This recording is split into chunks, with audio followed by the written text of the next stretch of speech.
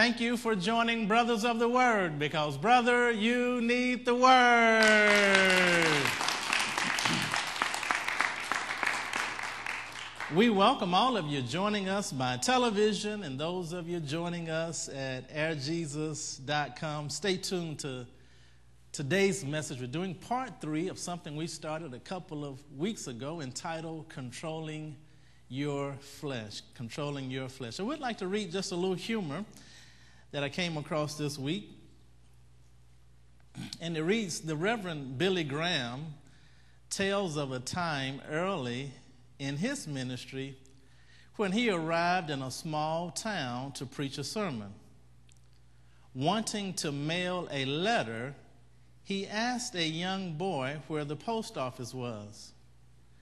When the boy had told him, Dr. Graham thanked him and said, "If you'll come to the church this evening, you can hear me telling everyone how to get to heaven." "I don't think I'll be there," the boy said. "You don't even know your way to the post office."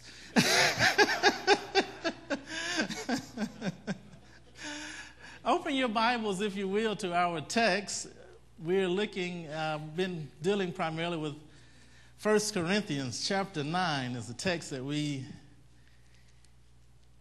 began and we've been teaching from. 1 Corinthians chapter 9 and verse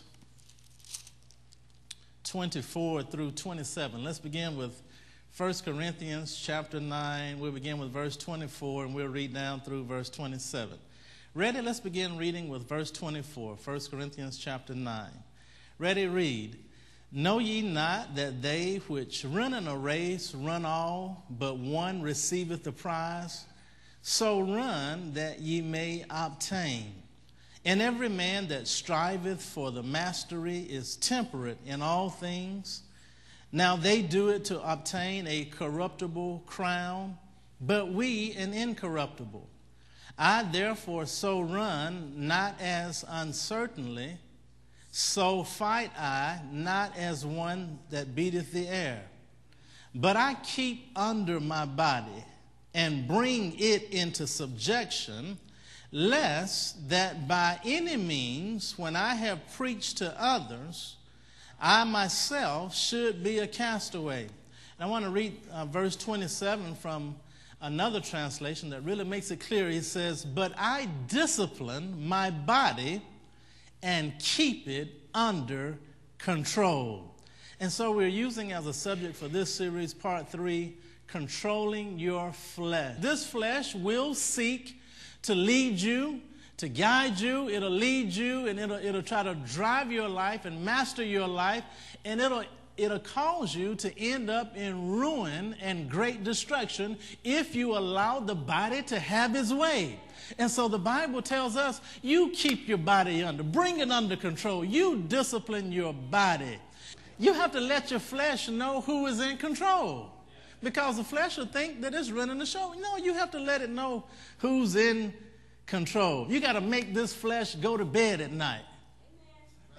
Make it get up in the morning. You know the saying, early to bed, early to rise, makes one happy, healthy, wealthy, and wise. So you got to make yourself go to bed.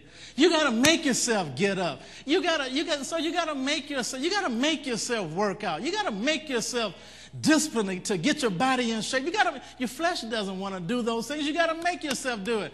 If we allow the flesh to lead, it will only lead you into things to gratify itself, doing things that are unprofitable, unproductive, things that are ungodly, and things that are unhealthy, and things that ultimately lead to your destruction. You know, the Bible says, and you don't have to turn there, but Galatians chapter 6, verse 7 and 8, it says, God is not mocked. That what a man, whatever a man sows, he will reap. Then it goes on to say, if you sow to the flesh, of the flesh you're going to reap corruption. Or another translation says you will reap destruction and ruin.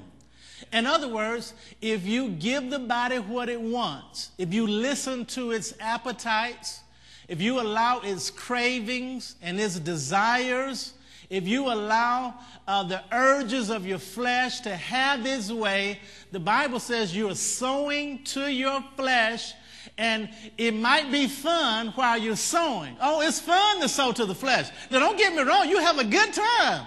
The flesh knows how to, can't nobody party like your flesh. That flesh knows how to party. I mean, it knows how to feel good. It knows how to have a good time. It knows how to enjoy itself. So don't get me wrong. It's fun sowing to the flesh. Oh, but when it's time to reap, oh boy, you won't like what you have to reap from the flesh. The flesh, when it's time to reap, think about it just in the terms of one of the areas we talked about that you have to control your flesh is in the area of diet. Think about if you just let yourself loose and ate everything you want, a cheeseburger, pizza, hamburger, barbecue, ribs, and fried chicken, French fries, and you just let yourself get with the ice cream and donuts, pie, cake, and you just did whatever you want. Now, it's fun sowing, but one day, you're going to have to reap. You're going to have to reap, and the Bible is saying you're going to reap ruin and destruction because you have sown to the appetites of your flesh. But think about it. The Bible says, but when you sow to the Spirit, you reap life. When you listen to what the Spirit, when you're sowing broccoli to yourself. Oh, and cauliflower. And carrots and onions and asparagus and spinach. Oh, isn't that delicious? Glory, I'm getting hungry. You know, those things don't sound good, but those things will keep cancer away from you. Those things will keep heart disease away from you. Those things will keep diabetes away from you. So, you know, we have a choice here, whether we're sowing to the flesh or whether we're sowing to the Spirit. So we're talking about controlling your flesh, controlling your flesh. Sometimes our flesh just wants to be sloppy, wants to be lazy. And, you know, we need to clean up some areas. Sometimes we need to just go home and clean up. Just don't let yourself just go. Clean your house up, clean your room up, make your bed up, clean your car. Now, I'm preaching to myself too, because remember, I told you, I got several areas of the flesh that are out of control that I'm working on. So doing this message, I'm preaching to myself. So the Holy Spirit just simply directed me. He said, call out a lot of areas, and when certain people hear certain areas, a light bulb will go off and they'll be able to do something about it. So I'm calling out some areas. Some of you need to go to bed early at night so you can get up early in the morning. Some of you need to go home and clean up, clean up. The Holy Ghost is saying, clean up. Clean up your house, clean up your car, clean up your desk, clean up your space. Control your flesh, discipline yourself. Bring discipline. So I'm going to be calling out. I'm stepping on my own toes, but I'm calling them out anyhow. Here are some areas that you need to control and discipline your flesh in. Number one, we talked about the things you eat. I won't waste time going over that, but I'll just give you the keys we mentioned. Number one, we said don't bring it in the house. If it's bad for you, don't bring it in the house. Number two, we said eat smaller portions. Eat smaller portions. I like Dr. Fred Price. Dr. Fred Price, he said he loves ice cream. He loves, and he just has a craving for ice cream.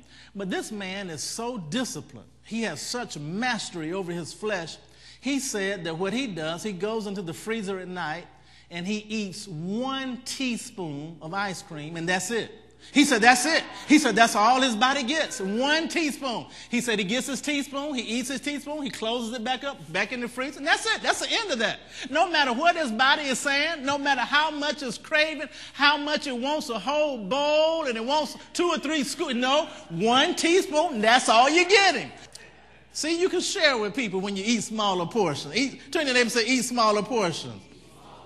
Another key we said is don't eat late at night. We talked about the detriment of that to the body, eating late at night, how that just has your body working all night. You wake up tired. You wonder why you're waking up so tired. Well, because your body's been working all night because you ate so late.